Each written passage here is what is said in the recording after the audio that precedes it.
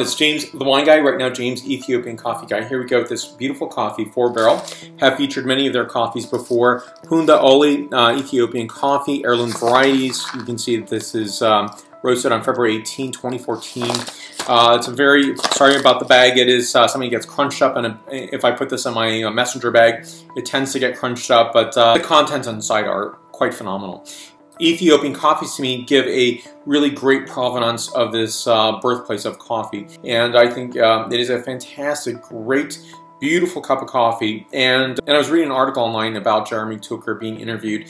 He recently purchased De La Paz coffees and mentioned, I guess there was a notation in some other online publication saying that, well, sour coffees. I don't think that this roasting profile is sour coffee. I think it's quite different. I think it's getting beautiful notes and acid structure that is probably burnt away in the charred roasting profile or very dark roasting profile.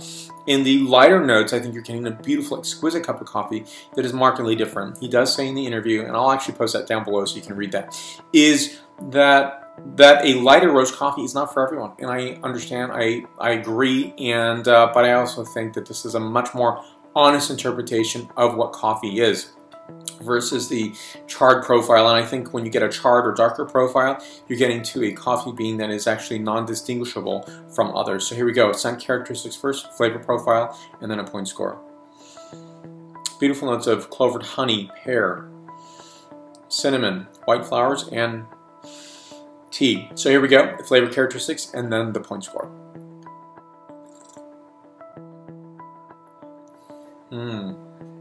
The acids are really identifiable, absolutely gorgeous.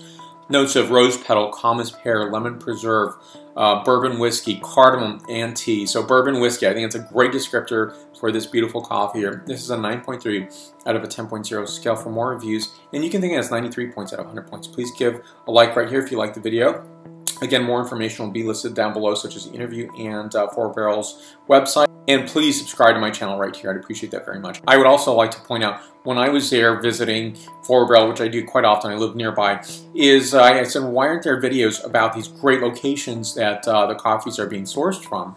And the individual brew barista said, well, Jeremy Tucker does not believe in that. It may not be in line with the brand overall, but I think it's really important. Something that, you know, if I see Jeremy, I would definitely ask him about that or suggest that. It doesn't need to be this, because this is what I do. But I think it's a fantastic house of coffee, something I really adore. And for more reviews, coffee, beer, especially wine, please come to my wine channel here on YouTube. I'm on Facebook, Twitter, Vimeo, Google+, and Pinterest. Thank you so much, and salud.